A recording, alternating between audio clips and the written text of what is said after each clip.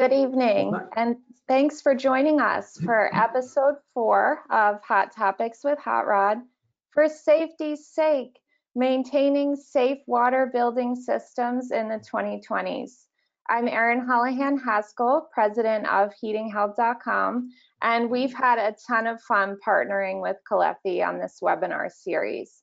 So a huge thank you goes out to Team Caleffi for all of their hard work behind the scenes. And thank you to Bob Hot Rod Rohr for sharing his knowledge with us. So here he is, tuning in from his workshop on Know-It-All Lane, our friend and industry expert, Hot Rod Rohr. Well, thanks for the nice intro, Erin, and welcome everybody. And actually, I'm in my office and I was too hot out in the shop, so you might notice a little different background, but I got some air conditioning going on in here. So yeah, so the topic tonight is going to be mainly on domestic water. We're not talking about heating stuff tonight. We're going to talk about, call it potable water, or domestic water, basically the water that we drink, that we shower and stuff like that. So a little different spin than what I usually talk about hydronics. But I think I got some really good information. I got Kevin's on board with me. He's up in Milwaukee and he's going to field questions. And he's done this presentation quite a few times too for different ASPE and ASHRAE groups. So he knows the information. We're going to maybe banter back and forth a little bit to make it a little bit more fun and interesting. So let's get rolling here. We got a couple of housekeeping slides. Yeah, this is the typical, if your system is giving you a hard time with the connection or something like that, that's a tech support line for the GoToMeeting folks. They can sometimes help you through a connection issue. Most of the time, if you have a bad connection, if you just log out and log right back in, it'll clear it up for you. So we have all the back issues that we've done so far. We've have them on the YouTube channel, both ours and also at Heating Help. So if you want to watch one of the past ones, and this one will be up in probably a couple, 2-3 days from now, we'll have that archived also. So if you want to watch it again or share it with somebody, there'll be a couple places you can find it and do that. And so, yeah, so that's where we've been, and that's where we're going tonight, episode 4. And then, we're going to think about what to do for the fall season. You know, we like doing this, and we think it's pretty well received. It's just, we got to come up with fun and interesting topics for you and me. So we're going to take a little bit of a break and then, re-examine it a little bit, maybe more in the fall. I think people might be getting a little webinar weary right now with the summer and stuff. They want to get out and do things. So, but we'd love to do some more of it. So, in the spirit of our chairman, Marco Caleffi over in Italy, he was generous enough to give €1 million to a couple different hospitals there in the area to help with the COVID thing. So we thought we would do the same thing, not to that dollar amount, unless Aaron's going to step up for €1 million. But I don't know if you can read it over here, but they shared that with a couple hospitals, one in Borgo close to where Caleffi is, and then one in Milano at another hospital there. So that was impressive as our president to do that. So we want to go along with that. And I'm going to let Aaron talk about this mission a little bit more. I read up on it a little bit, but I think Aaron has a little bit more information on it. And that's what we're going to do is $2 per attendee up to $500. And the past ones, thanks everybody for the past fundraisers that we've done. We've pulled in some good money for these different charities. So thanks for your support on that. Thanks, Bob. Yes, Water Mission builds safe water, sanitation, and hygiene solutions in developing nations and disaster areas. Today, they are providing urgently needed solutions to at-risk communities during the COVID-19 pandemic. Both heatinghelp.com and Caleffi will donate $2 per each individual who attends tonight, up to $500 each. So just by tuning in, you're helping us support those in need and combat the spread of COVID-19. If you'd like to learn more about this charity and the great work that they're doing, visit watermission.org. And thank you so much. Yeah, thanks everybody. That was well put. I did go there, and what I learned just tonight before I logged in is that it was a husband and wife that started this after Hurricane Mitch, I think it was, hit Honduras years ago. What was that, 98, I think, or something like that. And he was an engineer, an environmental engineer, and the Greens, their last names, and they just said, let's just keep this going. So it's been a pretty popular, and they do a lot of good work all over the world, both for, like Aaron said, for domestic water, but also for wastewater too, trying to go into places where they can help with that. So we think that's a good one that fits it nicely with tonight's topic. So yeah, thanks, gals, for doing that.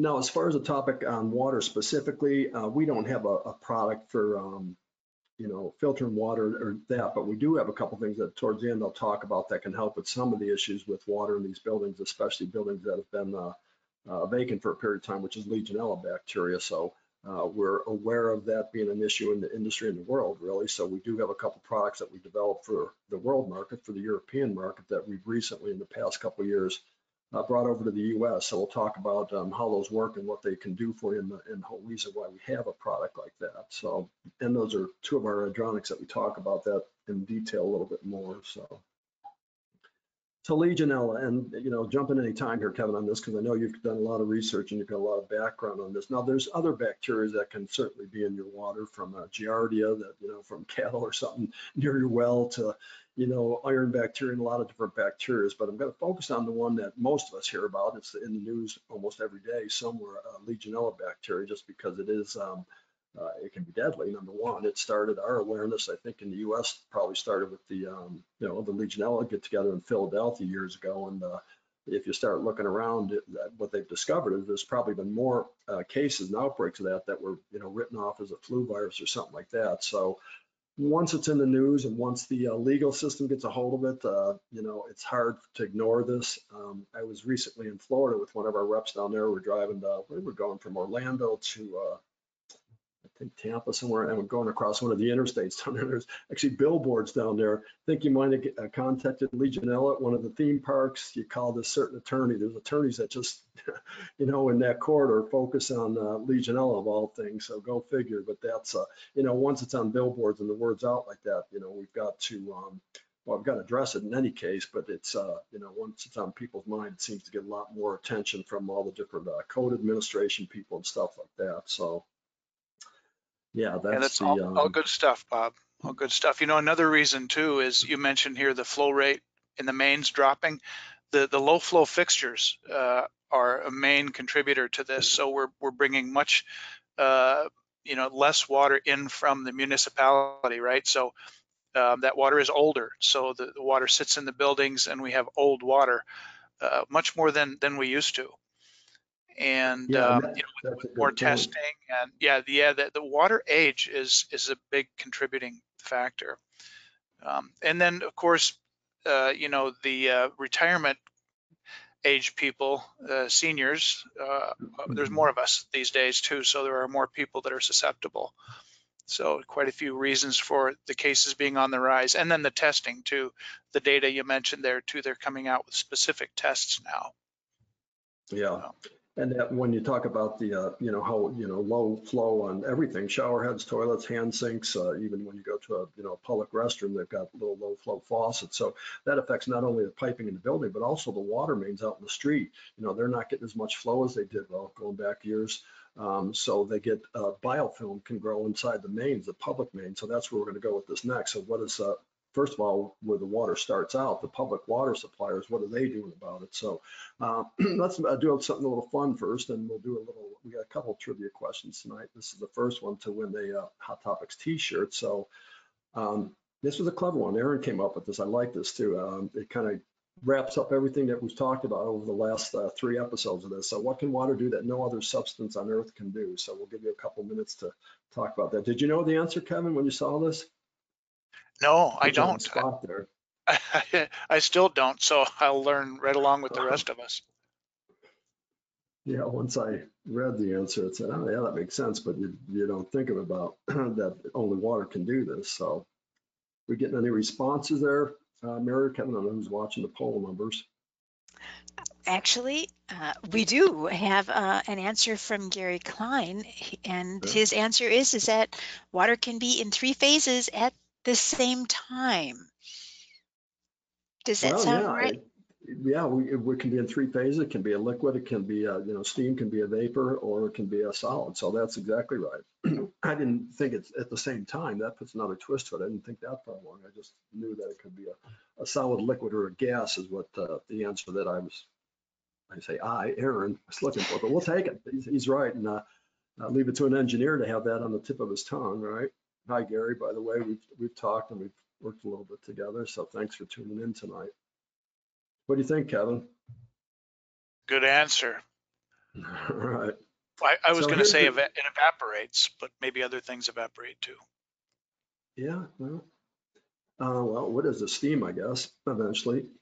So here's the thing about Legionella. It can be, it is an airborne virus. So, going even back to the Philadelphia outbreak, they're not certain exactly where that came from. If it was, they say the cooling towers, that was the most logical, but it could have been a water feature. It could have been in the shower, but just that it got so many people at one time like that, they kind of look to the cooling towers, maybe the cause of it. But this is kind of different places where you can get it airborne, where it can be in the air. The cooling towers, of course, on the left there, and water features. You see more and more places they're filling in their water features or turning them into gardens or turning them into something other than a water feature just for that reason. And I'm thinking, gosh, Vegas, all these years, all those fountains and all those displays and stuff, and that one wall of water at those recent area on the strip there hotels. I'm thinking, all that time and money to build those, and now they're shutting them down just for the potential to be spreading this bacteria. It's out there. It lives in the ground. It's around us all the time. It's just that once we get it moving around through the systems, that we can breathe it, and either from the mist from a shower or walking by one of these features, or again in the cooling tower vapors, that's when we have a problem. And swimming pools, even a home spa, I suppose, if the temperature gets right, that's a perfect breeding ground for it. So if you have water that comes from a public water provider, they're bound by certain regulations. There are different associations. There's just different rules and requirements, especially if they get public funding or they get government money. They have to meet all these mandates for testing. And the group that kind of watches all that and keeps track of all that is the AWWA, the American Water Works Association. And so over the years, they've come up with a policy and a checklist of how you can disinfect the water mains, and starting right at the source of the water, what they can do to treat the water, and then make sure that their mains are treated or tested occasionally to do it. So their job is just getting the water to you safely. Once it's in your building, once it's in your lines, then it's your responsibility to maintain that water. They just go to the end user with their liability, I guess you would say. So the thing that they worry about is, right now, of course, is lead pipes. So they want to keep keep a little bit of a biofilm inside their water mains to keep any leaching of brass or lead out. So it's kind of a juggling act, that they want to keep a little bit of film in there, but not enough film that bacteria can have a nesting ground or a breeding ground and something like that. So it's a tricky balance for them to be able to do both those things. So we're assuming they're doing their job, and now it's up to us to take it from the building in, and how we do that's going to vary a little bit. So I had attended an interesting webinar here maybe a month or two ago that some of you folks probably know. Ron George, he writes for the magazines. He's on a lot of different committees. He does a lot of training. He's an engineer. This is kind of one of his pet topics right now, and he was generous enough to share some of the research he did, which saved me hours or days of digging all this stuff up. And he presented this to the ASHRAE, was it Detroit chapter here just in July, I think. So this is pretty current information, but yeah, he had 50 slides like this where he really drilled down on, how they do the disinfecting. And what you'll notice up here is on the flow rate for flushing up piping. It's not that unlike what we do in hydronics, where you have to get that flow rate up to a certain velocity, which we call feet per second, is how we measure that, to make sure that you're moving that the chemical that they put in through the pipes, and that you can get it, in contact with the film on all sides of the pipe. If you think of what's the example show there, like a 12-inch main with just a trickle of water going through it, where one person's open to the faucet, it's certainly not going to move all that water through there to be able to flush that pipe out. In fact, that's a little demo that I tried to put together just to have a shop theme to this. I wanted to put a demo. I said, well, how could I best do that? So Max got together with me and had some pretty good ideas. So we're going to show the demo first, and then we'll come back to, so here's what it kind of came down to at the end after I had this all done. I said, well, here's the two worlds colliding. Here's just a backyard plumber and myself thinking of how I could demonstrate this. And here's Ron coming up with, and Kevin too, we'll show some of the slides that he researched, coming up with all the data, coming up with more of an engineer's approach to how you would approach a problem like that. To me, I'd say, well, you just need to move more water through, and we'll just open all the taps until that happens. But, you have to have a little bit more documentation to it, especially if, if there's a health safety issue that's involved with that. So what do you think, Kevin? I thought this was a clever way of, presenting that, showing the size of the pipe and what kind of flow rate you would need through that piping to get up that 3 feet per second that the AWWA is recommending. Yeah, Ron always has really good detail in his slides. You can spend 5 minutes on some of these. Yeah, well, that's the thing. Some of the slides were so complicated. My eyes were starting to cross just trying to read it all, make sense of it. But that's, I mean, it's all pertinent information. It's just, these slides are available to everybody that's viewing tonight. So if you want to read through this a little bit more, but that's the bottom line of this. He wanted to show what kind of flow velocity it would take to get to scour different sides of mains. So these are some of the sources that are available right now. Who's doing what as far as giving us some plans or giving us some information to build on. So we've got the ASHRAE standard down here, the 1088 standard. When it first came out, people said it didn't go far enough. It said you got to develop a plan, basically. Well, okay, how do I develop a plan? What should be in my plan? So they're drilling down a little bit more. What's happened is some of these groups got together. You can see the CDC's involved now, the NSF is involved, ASHRAE still involved. So they're trying to, make it more than just a suggestion. Here's the things that you can do, and here's how you would do it. And you'll see as we get to the end that Ron's put together a little assessment plan too. That's, about 15 pages of information on how you would check and document and what you would have to do to protect your building. So again, assuming the water gets to your building safely through the public water provider. And 188, Bob, I'm sorry to interrupt. That new version, the 2018 version is written in enforceable code. So they changed the verbiage so that an engineer or designer can literally, cut and paste sections of that into a building spec, which was really nice. It was a good improvement to that. So it's a great document. It's not really very long. So I'd encourage, everybody who's interested, go ahead and read it. It's not, too long and too deep. It's easy to understand.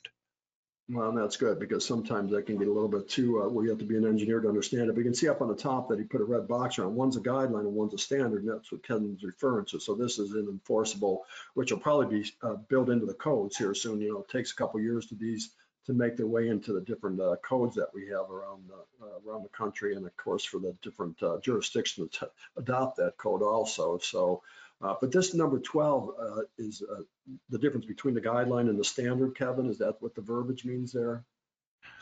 Yes, yeah, the 12 is really nice too. It's a great read. It was just updated, but what it does is it gets a little more specific. It actually talks about storage and thermal disinfection and copper silver ionization and other things. It gets a little more detailed on what you can do, instead of just saying you have to have a plan and you have to have a team that's responsible for the plan. It actually gets into some really good detail. So these would be where a building owner, let's say you're a hotel chain owner or something like that, you would go to one of these and you could add on to this. You could certainly build more into the, a plan that you have for your own buildings, or a documentation, how you're going to keep that documentation, or who's going to be in charge of this. And that's, I think that's what the industry has encouraged the building people to get involved and know about this and what to do about it, and how to test and keep the buildings maintained safely. So. All right, so here's my demo. I think I can just click on this here and I look at my IT personality with that. Now I'm going to talk through this one. It was a little noisy when it was running. So when we first tried, I said, I'm not going to be able to hear me talking. So basically what I did, I thought I'd make it green, look like a legionella. If legionella is a color, I would assume it's green. So I made a big column of water there. So that's a piece of, I guess it's about 1.5 inch ID pipe. And I filled it up with room temperature water. And well, I'll just start running this and we'll show you what I did. So basically I wanted to show what would happen if I had just a little hand sink faucet running there at about 0.35. We actually put a little flow setter on it to get down to a certain flow rate, and watch the column of water, the green color there, and see how long it takes to flush that column of water. And that's only 5 feet, 1.5 inch pipe. So think of that, the previous slide talking about a 12-inch main or a bigger main like that. It took, about 1.5 gallons of water to flush out of there before you can even see the green color start to disappear. And if you're close to that, you'd see that the water doesn't just flush that whole column out cleanly. It just kind of trickles through the center around the edges, because as you can see the flow coming out of that faucet versus the pipe that's feeding that, it just didn't flush it out. So we looked at that with both a infrared camera we had on it also, to try and see the change in temperature as we were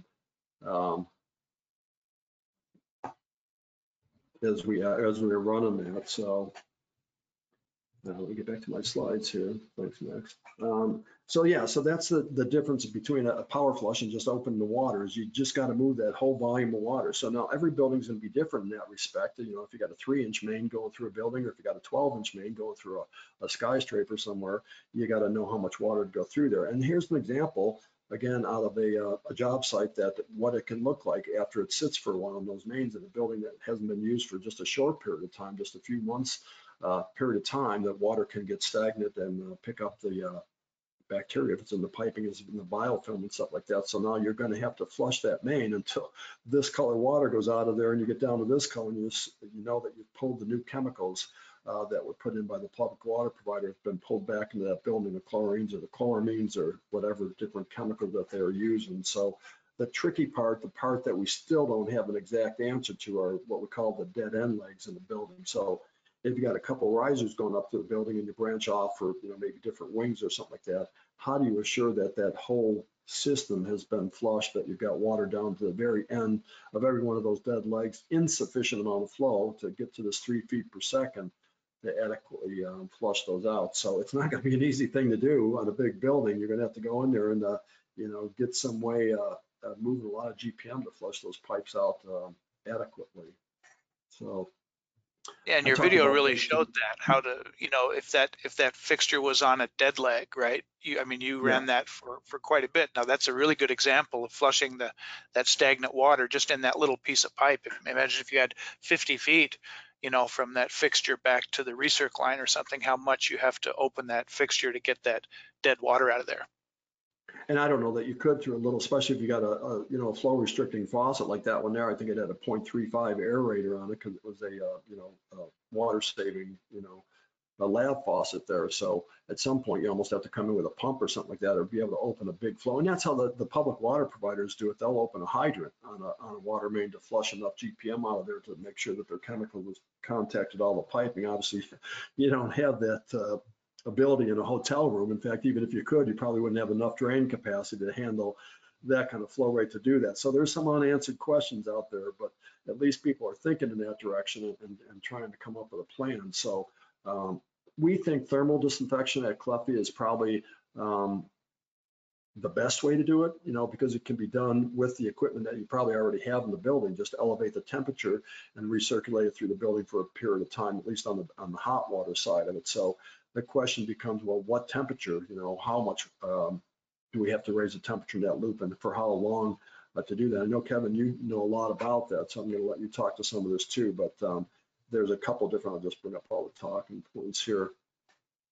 Yeah, sure. Well, to do this, you have to have an electronic mixing valve, right? And here's a few examples of those types of valves. You can't do it with a thermostatic mixing valve without making some kind of bypass piping and doing a manual. I mean, it's just really not practical. So you can do it. All these valves shown here have the ability to elevate the temperature for that period of time. And like you say here, Bob, 10 to 30 minutes, kind of depends on the type of system and how old it is. And then we get that question too: activate daily or weekly? You know, how often do you have to do this? Well, that again depends on the size of the system. But like you said, Bob, it really is the best choice. You know, you're not adding chemicals that you have to control. You're not spending money on those chemicals. They can be dangerous. It's better for the environment. You don't have to dump any water to the sewer. You can actually just elevate the temperature and then return it to normal, so you don't have to waste any of that water. And you know, this has been used in Europe for decades, that point there. So it's a proven technology. This is not new to North America. It's just that we're just now starting to do it with these electronic master mixing valves. And once you have this in place, if it's already controlling your domestic hot water, everything's already there. You don't have to even spend any more money. You can just elevate that temperature and do this. And we're going to have another slide you have later, Bob, shows exactly how we do that, you know, the actual process. We'll talk about that again. The one gray area out there is what temperature, you know, and for how long, like Kevin said, and that would depend on the building. I mean, like I said, I was in a building recently down in Oklahoma City that's been closed for, gosh, months now. In fact, it half the building was roped off. It was I think it was a Hampton, I stayed, no, it was a Marriott actually. They had the parking lot roped off. They had half the building roped off, so you couldn't even go down there. So, that building, it's going to take a bit of water to get every one of those, let's say there's 50 rooms on that side of the building, every one of those pipes in that building is going to have new contact with the water. And the other thing that happens with, going back to that earlier slide with the water providers, they're having these same issues that, the chemical that they put in has I don't want to call it a shelf life, but it has a period of time that it starts to lose its efficiency. And if those mains aren't being flushed through adequately, they're not keeping up with, the chemicals that are dissipating, just, getting used up as they're sitting in that piping. So they've got to deal with that on their end to make sure that the water, is safe, that the chemicals stayed in until it gets to your final use. So getting back to these temperatures, wasn't it the state of Illinois, Kevin, that was trying to say maybe we should require 160 degrees? No, the reason for that is I think it was the city of Chicago okay. that was trying to do that. I don't know that ever happened, or that they went through it. There was a lot of feedback relative to that, but you don't really need to do that continuously. I mean, of course, it would kill the bacteria, but just think of all the other things that would happen. The equipment, that's hard on the equipment. That's you're going to have a lot of scale, increased scale, right, Bob? Because at that temperature, you're going to have more hard water deposits coming out of solution. And what you want to do is just elevate it just long enough to kill the bacteria, and then let it go back to normal. I think maybe somebody there was thinking, I don't want to speak for the city of Chicago or whoever, probably some engineers that said, if we go to 160 and we've got mains that have or buildings with pipes that have a lot of biofilm, maybe it takes that higher temperature to make sure you get through that biofilm and you get all the contact with all the bacteria. I think I'll show you some pipes coming up here with maybe a ½ inch of slime on the outer wall of that. They say, well, maybe that 140 degrees isn't going to get to the bottom of that slime layer where stuff could be living in there. So maybe that's the reason that they talked about it. And also, I think in Europe, Kevin, some of the standards over there say your time period can be short at the higher temperature. So instead of going 30 minutes like we show here at 140, you can get it over, so to speak, quicker at a higher temperature. So, but yeah, your equipment's going to take the hit on that. And of course, the cost to raise the water up to 160 degrees and then obviously mix it back down to a safe, usable temperature. There's a lot of things that you have to think about when you start talking about elevating that temperature. And then you need some way to trigger whatever's generating your domestic hot water. When this valve says, okay, I'm in that mode, I want you to go to a high temperature for your bacteria protection mode, you've got a trigger through we've got a relay in here that you can do that, but the device that's making your hot water has to be able to accept an input and says, okay, it's that time of day, I'm going to elevate my temperature so that the building has that temperature available. It's one thing to, ask for it, but the equipment's got to be able to, have the logic built into it that it can go to that high temperature. So. Right. So if your building has an electronic master mixing valve in it now, and you go back to occupancy, from being unoccupied back to occupancy, then you can easily just set this valve to do the disinfection. That's a lot easier than getting a bunch of chlorine and dumping that in the system and then dumping that down the drain and that kind of thing. So it's another advantage of having this kind of valve. Yeah, and like Kevin said, we've had these out for years over in a lot of different markets throughout the world. So we think we've got a pretty good idea on what does. I mean, there's been legionella standards in Europe and Germany, different places for 10, 15, I think 15 years now. I think they were telling us in Italy they've had a standard that they had to build a valve to and build a mechanism to. So that's where we look to them for, okay, what have you been doing over there? Sometimes it's easier to copy a standard or a procedure that's already been built and tested and proven, as opposed to, okay, where do we start, what temperature we use, and how long. So this is maybe a little better graphic of that shows the issues with supplying a building, like Kevin said, with a super high temperature, certainly 160, even 140 degree water. The potential to the seconds that it takes for somebody to get a second degree burn is considered, if you raise a red spot, a blister on somebody's skin, that's considered a second degree burn. And that's where, of course, the legal issues come into play when somebody gets burned like that. So with that in mind, you're going to have to protect every single tap in a building, whether it's a tub, whether it's a sink, whether it's an eye wash station, a bidet, whatever it might be that has hot water going to it. You're really going to have to look into putting point of use, a valve right at every one of those fixtures to give you that adequate protection. So when and if the building goes up to a high temperature midnight tonight or whatever it might be. Think of this red line here. This hot line is going to have 140 degrees. If somebody gets up, to use a faucet or something like that, we've got to protect them under all the different conditions that this temperature could be at. So that's where it's going to get a little bit more involved. You're going to have to start looking at these point of use valves, like a 1070 valve. Some of the shower valves, like single handle valves, have that built in it or could have that built into it. But if you have a two-handle tub valve like this, or even a two-handle lav faucet, or even the single-handle faucets that you see in a lot of like public restrooms, we just put your hand under it and warm water comes out. Well, they've got that mixed underneath to give you that temperature that comes out of that, because you don't have any way to regulate that or adjust it. It's a hands-free type of application. So there's a lot of questions, and we're trying to come up with a lot of answers for all these questions. Okay, we're going to do this. Help us out with ideas, with products, with piping diagrams and stuff like that. And this kind of talks to what Kevin and I were talking about, activating the with some relays, activating the both the pump and also the higher temperature mode of the boiler, the indirect tank, whatever might be providing what, even tankless. A lot of these smaller hotels now that we visit, these little interstate ones have tankless water heaters. You drive up to the building, you'll see like 6 or 8 vents coming out of the side of the building, which are all tankless water heaters. So those are going to have to know that it's that time, to go up to their high temperature mode to provide this disinfection cycle. Yeah, and this slide shows how the Caleffi Legiomix actually does it. So it's interesting. I can go through that. So yeah. It's the only valve, by the way, Bob, that will automatically do this thermal disinfection cycle. In other words, there's a calendar and a clock in the Legiomix controller, and you can set it up if you want to automatically perform this thermal disinfection. And how that works is, let's say, if you look down at that line graph, you designate that at 2 a.m., okay, you're going to start your cycle. So what the controller will do is it'll elevate the source temperature up to 160. So there's a contact output that says, okay, heat source, go to 160, or if it's already there.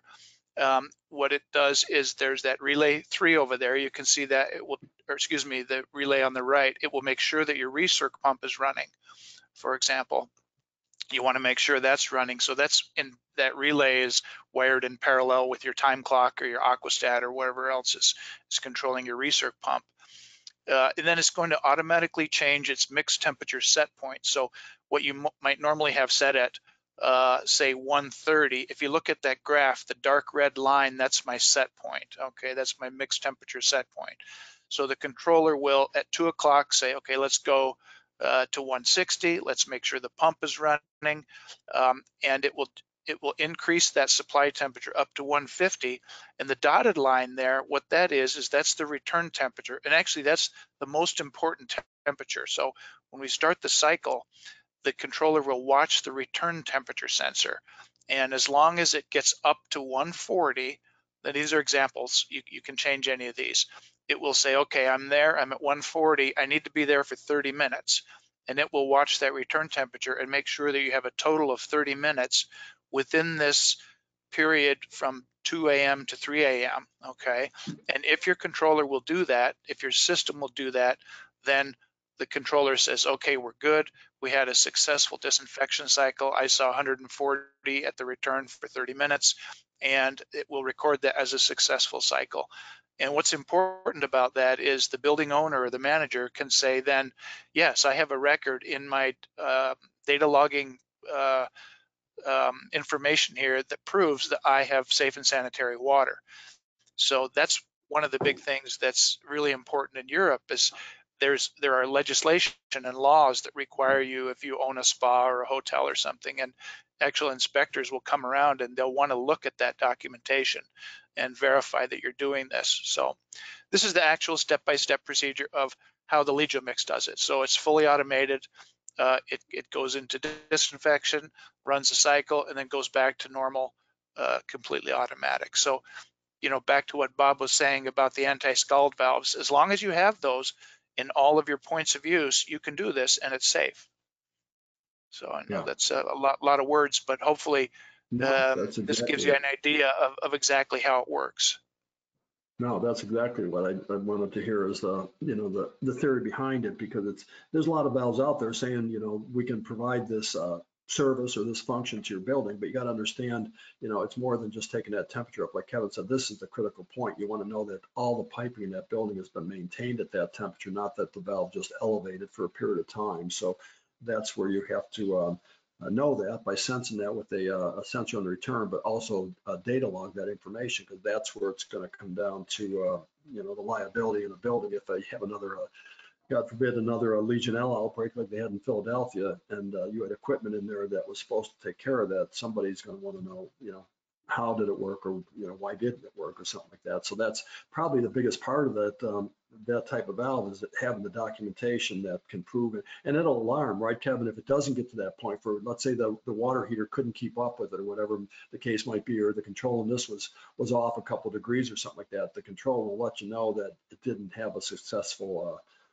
disinfection cycle, right? Yes, yeah, it'll generate an alarm, and it'll put that in the data logging information that the disinfection cycle did not succeed. Yeah.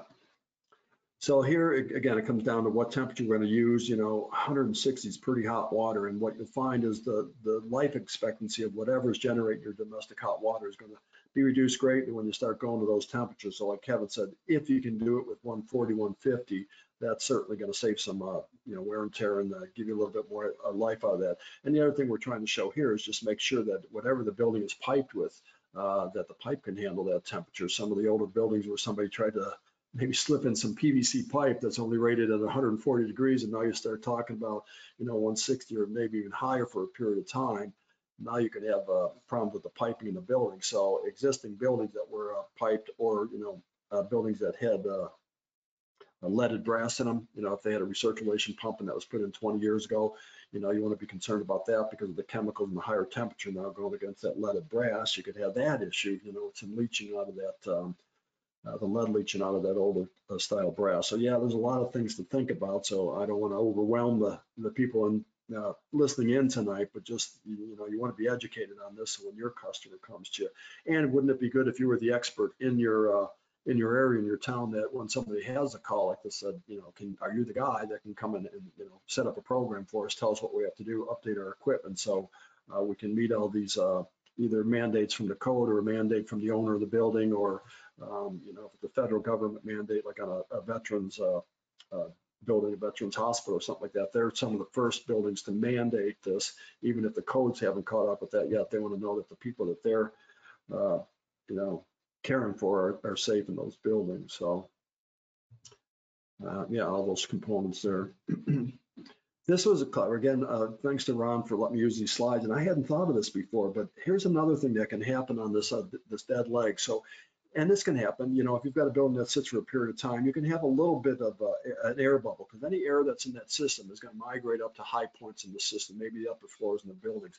Well, this little air pocket here can actually act as a little hydropneumatic cushion. What I liken it to, some of you folks might remember, I don't remember, a plumber invented it, and I think Sloan bought the rights to it, but it was that power flush toilet that was out for a while. And every time you flushed it, the pressure would come back into that, and it would fill this kind of like submarine looking vessel in the tank with a high pressure charge of air in there. And boy, when you flush that toilet, don't be too close when you flush it. It just really blasted that down there. Well, that's the same thing that can happen here. If you compress this bubble in there, you can actually get this dead leg water now moving back into the mains and blended with this out here. So even though you've run this main at an elevated temperature, and you're pretty confident that you've had this, treated with the high temperature, dealt with the bacteria there, these dead end legs, even if you ran this faucet, you can have this condition here where that can flush back into that main if you don't get this out. And that's where it gets a little bit more complicated. If you've got to go to every single tap, every single faucet in a hotel, for example, think of every building, every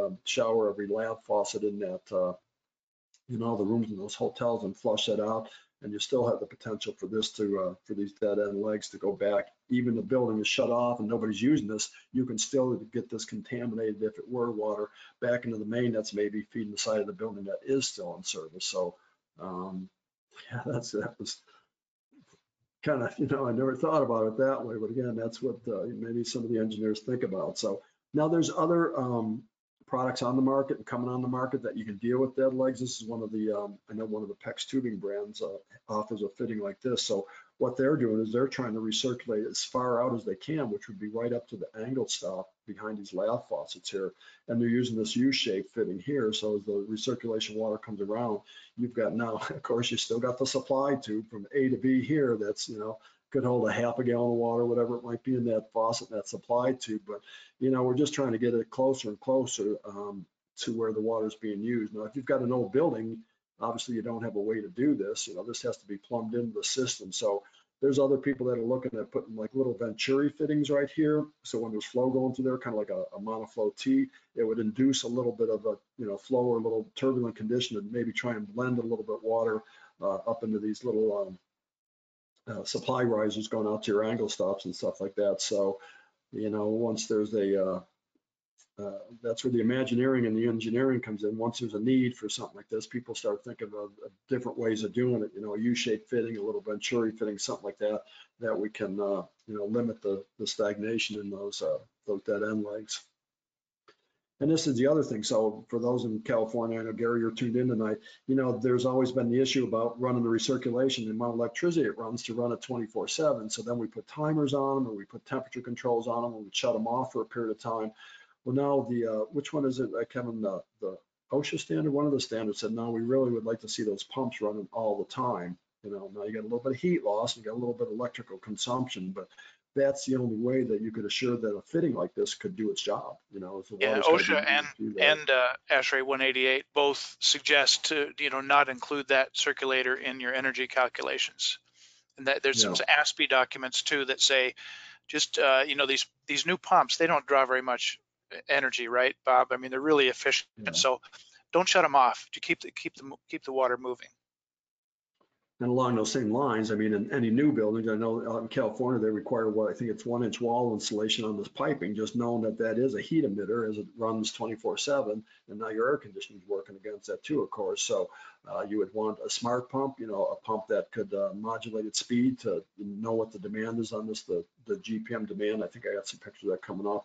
But also you want that piping insulated so you're not, water heaters running all day just to keep the loop warm. So yeah, there's a lot of pieces to this puzzle, and there's an example of how much heat you can lose from the piping going through a building.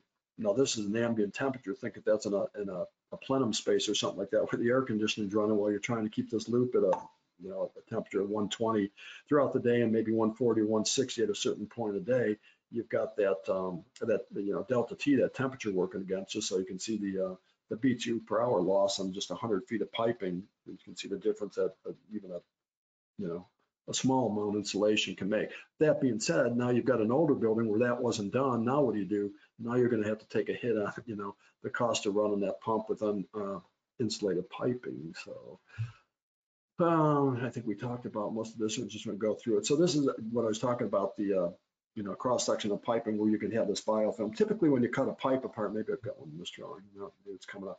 You'll see this biofilm layer all the way around the pipe. If not, this is more like an aqueduct to me than a pipe, but it'll grow on all sides of this pipe. And the thickness of this biofilm layer in here is the key to how much bacteria can live in there, can multiply in there. And that's why the temperature that whatever this water temperature is, it has to get all the way through that layer of film down to the very bottom bacteria, if that's what you want to call that in there. So, and of course the bacteria that's going through with the water, which is what you typically inhale when you're in the shower and stuff like that.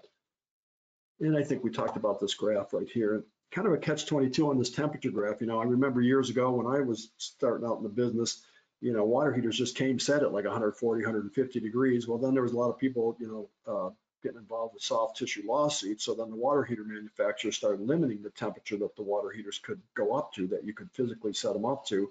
They started bringing it down to this. So the soft tissue lawsuits kind of disappeared.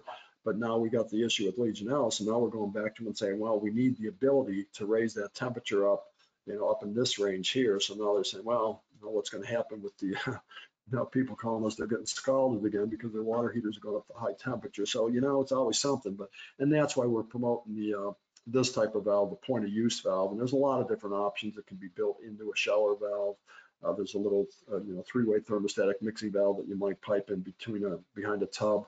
We just came out with this little H pattern valve that goes in really nicely here because you just bring your hot and cold into the bottom and you just go straight up to your fixture here. So it takes a little bit of the, you having to build the T for your cold water coming into it. So it's just a little wall mounted, low flow, highly accurate point of use mixing valve for sinks. What else on that, Kevin? I think we're getting down to the end here. We got a little time. Any questions coming in, by the way? I don't know if you had a chance to look at those, or Mary. I don't know, Mark, are there any good ones in there? I've been a little busy with this other menu, but I can take a look. Yeah, we have some questions that came in here. Let's start with, I joined late. Is this, I think he's referring to the thermal disinfection procedure or technique. Is this recommended for residential systems such as 1 to 14 unit apartment? Yeah, I would say it could be even an individual home, especially a home that's like a second home. Think of all the homes up in the mountains, the ski resorts or any resort, golf course, wherever, where you've got a condo or you've got a second home there that's just sitting there for months at a time with nobody using water. I would say those would be certainly a target for Legionella. So yeah, it fits all buildings. It's not just for, multifamily buildings or public buildings or hotel type of buildings. If I had a home somewhere that was infrequently used, I'd want to come up with a plan for that also. And it could be the same thing we talked about, just obviously a smaller version of a mixing valve that could do that high temperature mode for a period of time. Maybe at some point, a Wi-Fi version of that, as you're flying in that day, you can have your temperature elevate before you get there and make sure everything's cleared. But yeah, that's a good question. It's for any building that has water. Yeah, it seems like it'd be more of a straightforward application because, for example, you might not have the complications that, say, having risers might present in recirculating, enough, which is related to another question I'll ask in just a second. And I think that, probably the relative cost of trying to manage in a smaller building, other forms of thermal disinfection could be costly, whether it's chlorine dioxide or what have you, UV, for example. Whereas the thermal approach is, like you said, Bob, it's pretty much taking advantage typically of what you already have in place with it's it's not going to be degrading to the materials. Yeah, you just got to teach us some new tricks. Basically, is all we're doing. We're using the existing equipment and just turn it into a a smarter system. So going back to, I think again to Ron George, he started working on this a while ago and has put together I'll show you a couple pages of pretty substantial flushing procedure. I mean, takes it out, okay, what size pipe you have, how many fixtures you have and stuff like that. Anybody that's interested in that, certainly get a hold of Ron. I mean, that's the business he's in, to help people with this, but he does a lot of this for the code committees and stuff too. So you can see these are some of the pages that are in that document I just told you about the flushing procedure. So yeah, it's not it gets involved. So I thought I'd just, again, a shout out, thanks for his information and how you can get a hold of him if you have an application or building, or you want to at least present this to somebody, maybe you do a talk for your local chapter or something like that. I'm sure he'd be glad to, if you ask him for permission to share this information, because and we all learn together, the more that know that, the better, right? So we got for time here. We can do more questions. We got another trivia thing, but if you've got a couple. There's another question that came in from Gary. It's as relates to recirculation. What do we do about the branches of the circulation loop? So obviously that brings in a little bit of complication, right? Because now you got several circuits that. So maybe Kevin, you might want to talk about that, starting with the sizing of the circulator to begin with, but the problem with circulating through a balancing valve, I guess. Yeah, well, a branch, it kind of depends on what you're looking at, but if it's a branch that's off of the recirc line, now this would be a small example of that, right? But instead of going to one fixture, say you came off the recirc line and went and served 3 floors, which you might do as well. The point about minimizing the dead legs is always true. You want to have piping, you want to avoid piping where you can get stagnant water. So you either have to flush or come as close as you can to the fixture with your recirc lines. It's all about stagnant water.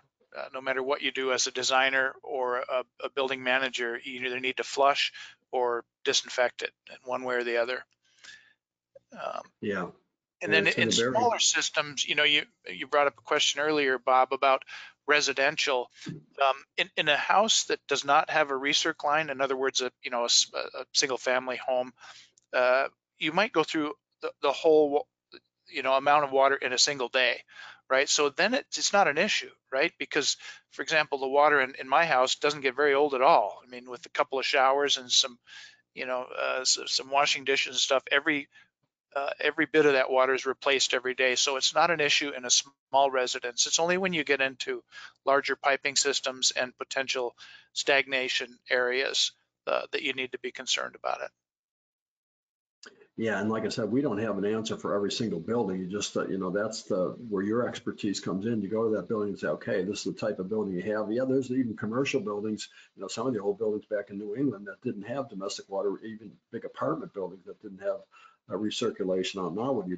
You've got a multi-story building and all this piping and no way to even recirculate through it. So that's where you get into the chemical option on something like that, because unless you can retrofit a loop or a means of doing it. Now there's retrofit, you've probably all seen those where you can recirculate the hot through the cold water, use your cold water as a return. I don't know. I'm mixed feelings about that. It's better than nothing at all, I guess, at some point, but now you've got warm water in your cold water. So now you're opening your cold water faucet to flush the warm water out if you want to drink a cold water. So, there's trade-offs, there's pros and cons to all those different systems, but we're going to learn more about this as we go. There's going to be clever inventions coming out. Somebody's going to hit on some unique piping methods or fittings or whatever it might be to address all this, because there's obviously a need, there's a market out there, and it's that's what drives us to build interesting things. So yeah, you touched on something, Bob, that I want to mention.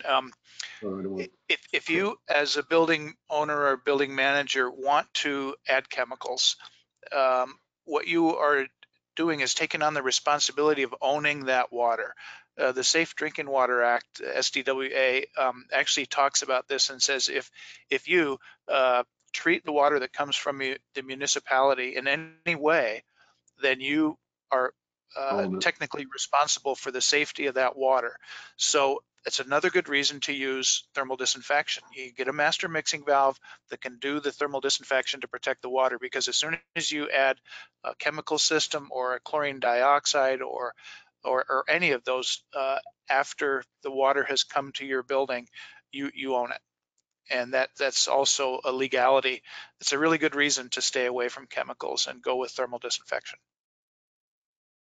Yeah, I mean, you're just going to have to look at the building and look at the options, and we'll help you with the thermal side of it. We're not chemical people, but if there's a need for what we do, we'd be glad to talk to you or help you with that. I kind of spoiled the next trivia question there a couple times when paying attention. So again, we'll go to that. I think we're about to the end here. Unless there's more questions, we can do those at the end. So there's the next trivia question. Once evaporated, a water molecule spends how many days in the air? And this, of course, it goes to the legionella being able to be transmitted through the mist or something like that. So we'll give you a couple seconds to think about that. And thanks to Aaron, the giveaway for this is going to be the copy of Pumping Away. That's a legend in the industry. That little book right there has probably made more people smarter in the hydronic side of the business than anything else that's out there. So thanks to Dan for writing and for Aaron for offering it here. So we'll just give you a second to think about that, unless Mary, there's a correct answer already. Well, you know what? We've got a correct answer. Dennis said 10 days in the air. I think that's a bingo. And Bob, I did want to just mention that one of our listeners must be from Illinois. Bill just said that when you cited earlier in the presentation that someplace in Chicago or Illinois was to raise that water temperature to 160. So he had a little bit of information on that, saying that was the state of Illinois was trying to mandate that to 160 degrees, but to date that has not been code, and that was as a result of a Legionnaire's outbreak in a retirement home. Oh, so that was the state. Okay, thanks a lot. I thought that was the city. Thanks for correcting me, Bill. Yeah, we might have thanks. to get Bill a T-shirt too. What do you Yeah, think? sure. I do. Yeah, Yeah. that's definitely T-shirt worthy. We're kind of easy, you guys. Yeah, I'll bet that's a controversial subject up there is, can we do that? And, what's the pros and cons of doing that? And everybody's got a stake in that. The people that manufacture the equipment, the people that have to make sure that their valves can handle that kind of temperature. So, and I understand the intent there, but that's a big step, I think. So we'll see where that shakes out. Yeah, so I mean, we'll have a thread going at the wall at Heating Help there.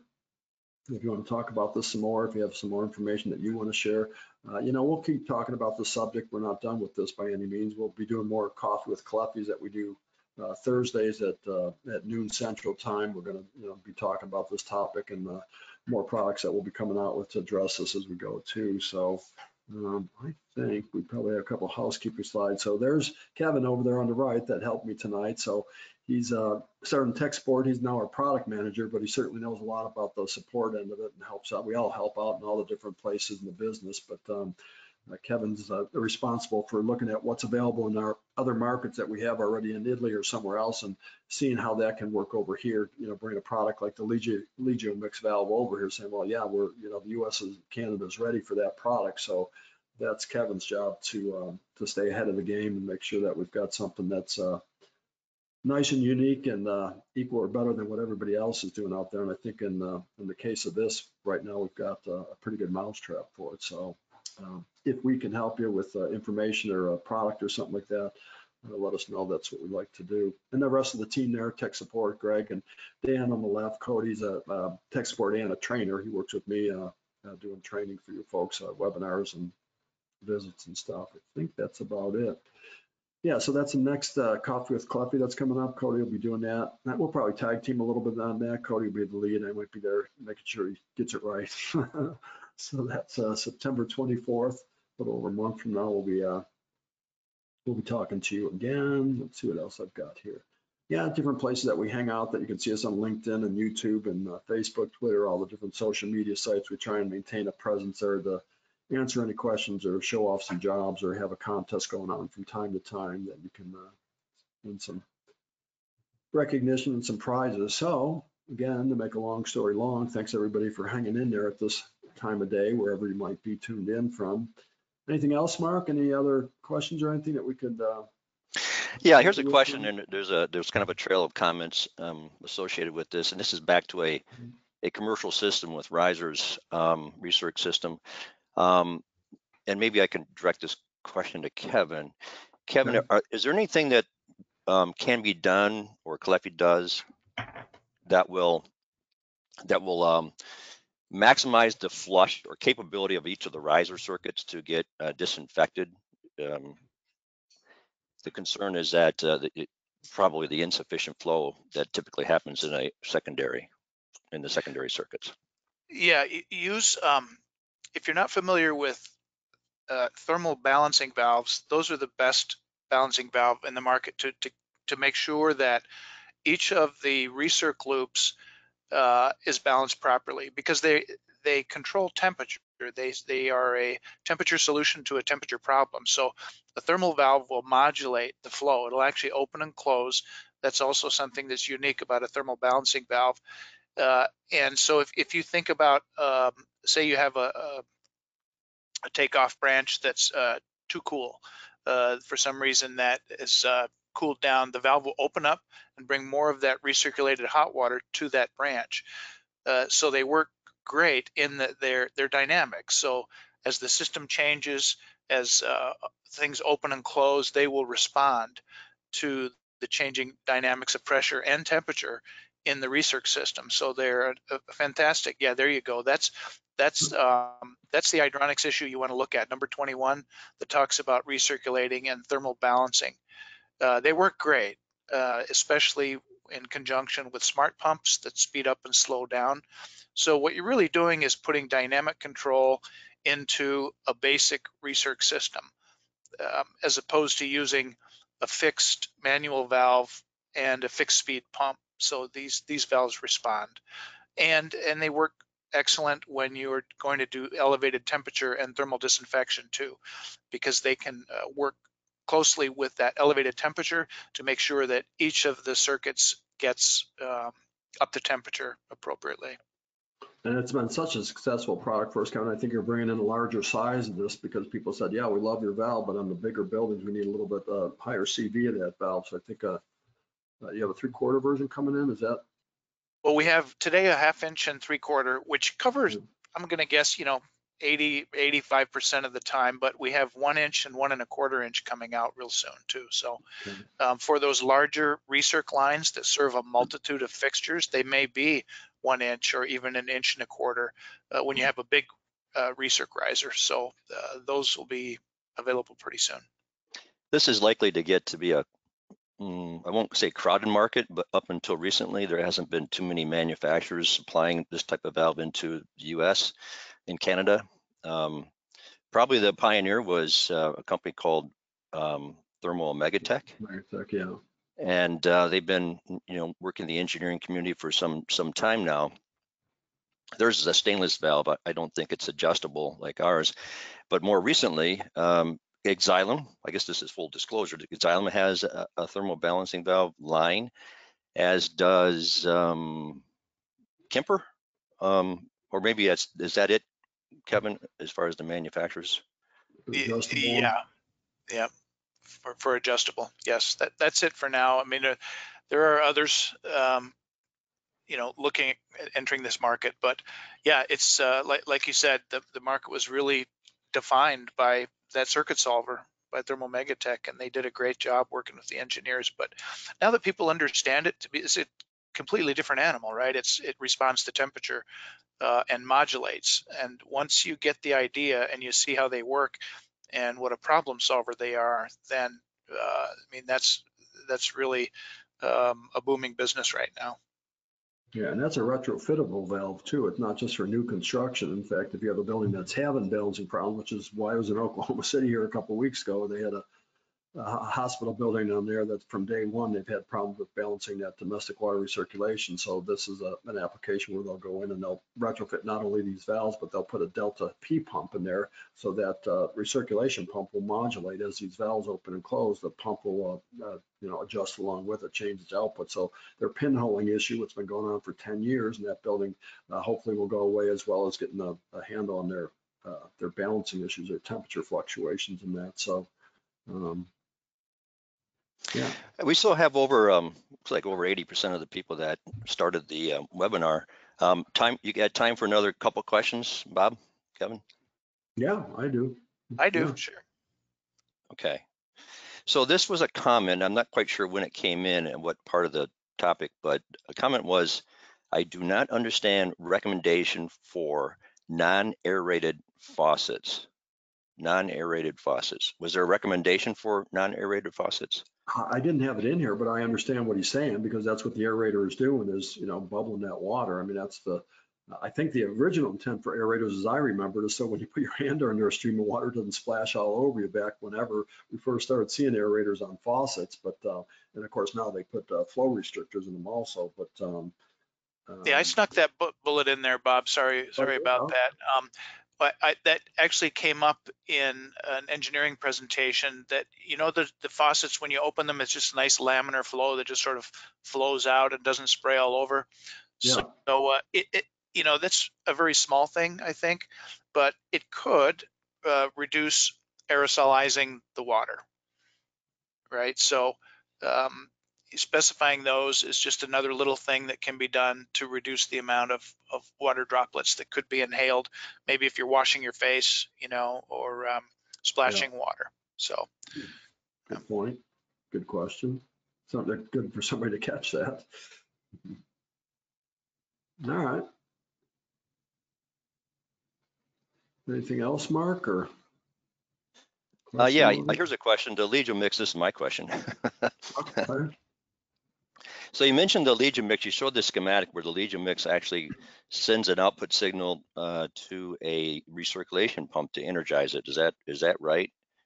Well, it closes a contact, and you can wire that contact in parallel with whatever is controlling that recirc pump. To increase the head of the circuit during the disinfection process, since you're taking advantage of the recirc pump, which might be set for just basically, just imparting enough, flow to give you constant temperature at the faucet.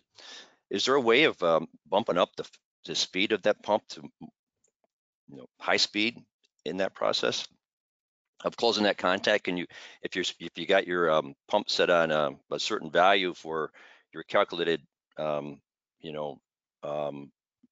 no demand situation, and now you want to go into thermal disinfection, is there a way of adding more head to those risers to get more flushing, if you will, by taking advantage of the higher speed of the primary pump? Yeah.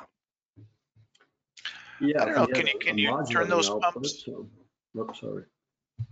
If we had a Can you modulating output on it, Kevin, that could drive a pulse width modulation or some kind of signal coming out of the control instead of just a dry contact, which would be over here on the relay. It's just, like I say, a dry contact that you could drive that. But if that was a delta P pump, that would respond to the thermal balancing valves. But if you wanted to just boost that up to high speed, like Mark was talking about, you'd have to somehow get a signal to that. I mean, there's pumps that can take those signals. I don't think we have that signal built into the control right now. No, we just have the relay. I mean, I suppose you could add a double pole, double throw relay, and Yeah. if you had a pump that would take another digital input and turn it up to full speed, theoretically you could do that, but I don't know of any. Yeah. Okay. I guess it would have to be, especially designed for the application. Here's another question as it relates to safe opening. One of the things about the use of thermostatic mixing valves is even though they're not billed as a self-cleaning valve, they do respond to pressure and temperature that causes a little bit of a wiping action within the valve. When a building is in disuse and those valves aren't exercising, and eventually you do come back on, is there the issue concerning thermostatics that could cause it to, if you have a older valve, that now it might really start acting erratically and therefore unsafely? Yeah, I mean, if you get a scale buildup in there that cylinder, piston, whatever you want to call it, or cartridge, can't move up and down freely, it'll get, it can stick in there in one position or can hunt around where it's kind of a jerky output. So, yeah, that's certainly a potential. That's, the more mixing valves you put in these buildings, if you start putting one on every sink in that building, you're going to have to maintain those valves. All valves that see water at some point need to, have service or replacement if you have especially if you have hard water.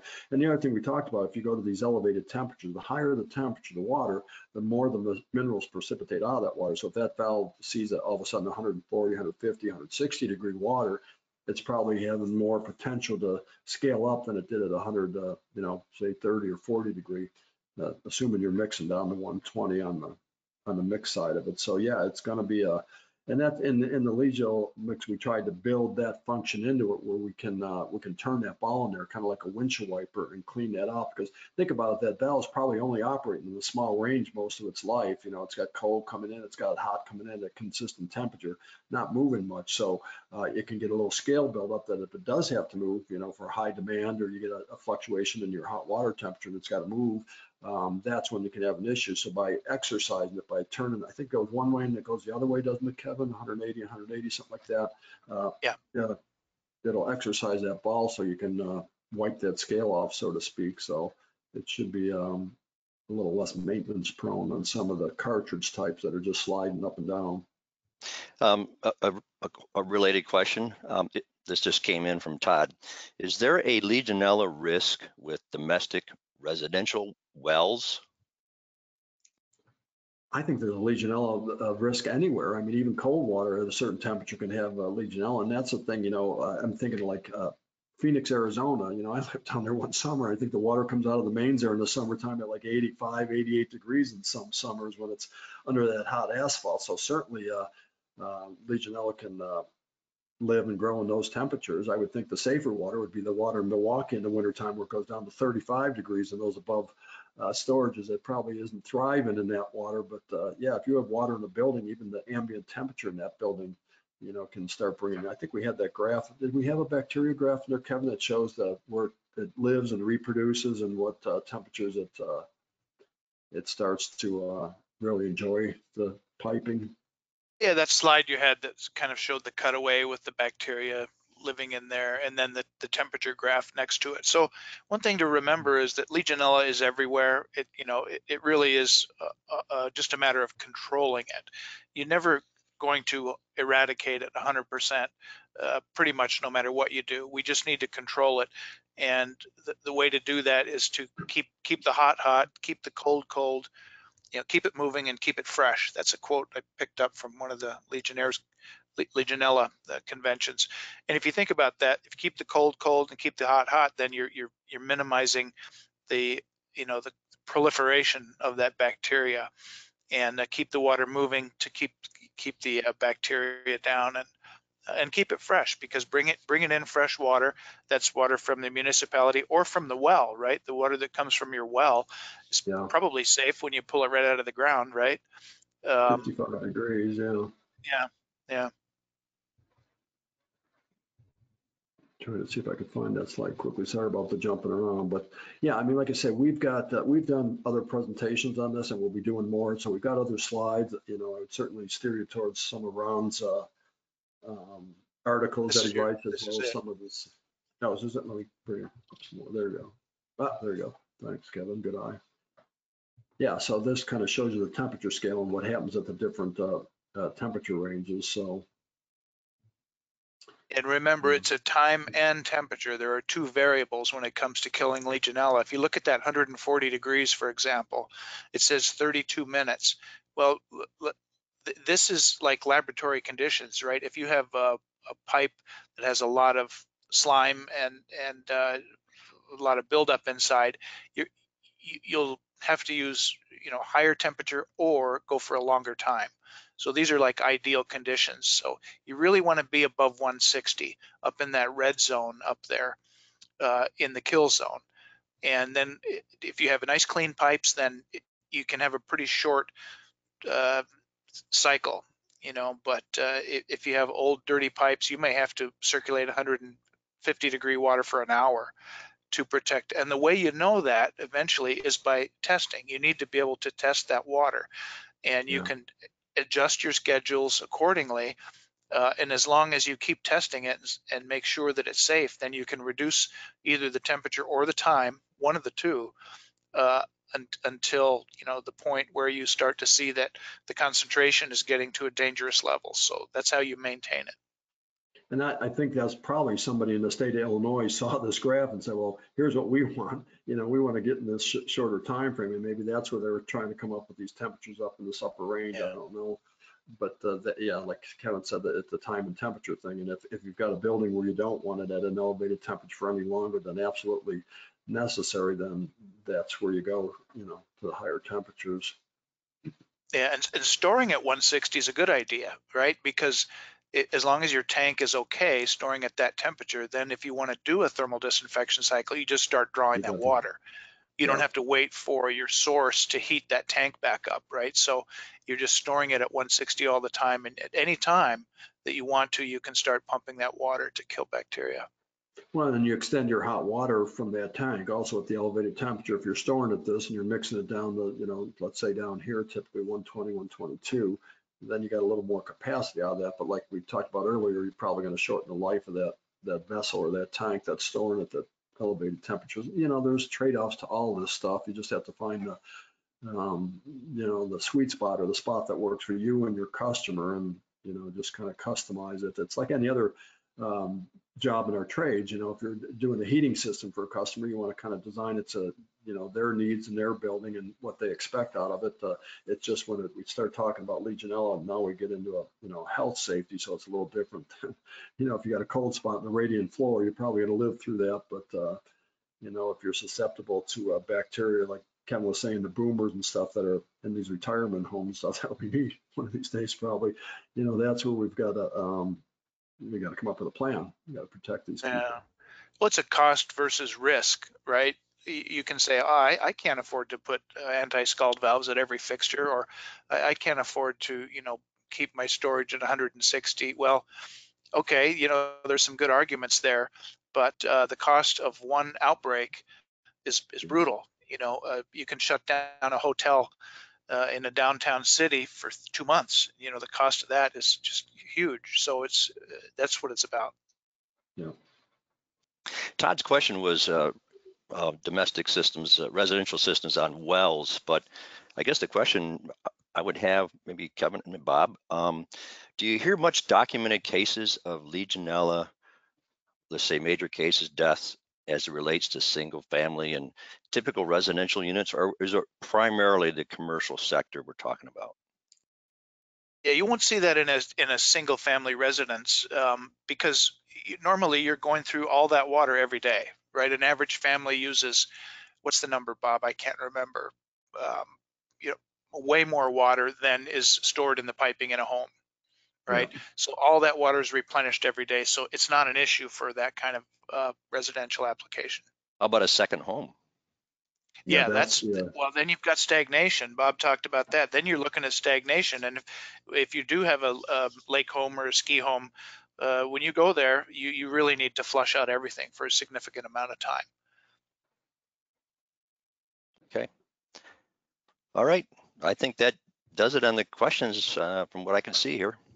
Okay, well, thanks again, everybody, and thanks team at Caleffi for working with me on this, and we'll see you on a Coffee Caleffi. We've got some other interesting things too. We've got some podcasts coming up that we'll be talking about here shortly, so we'll be in touch with you folks.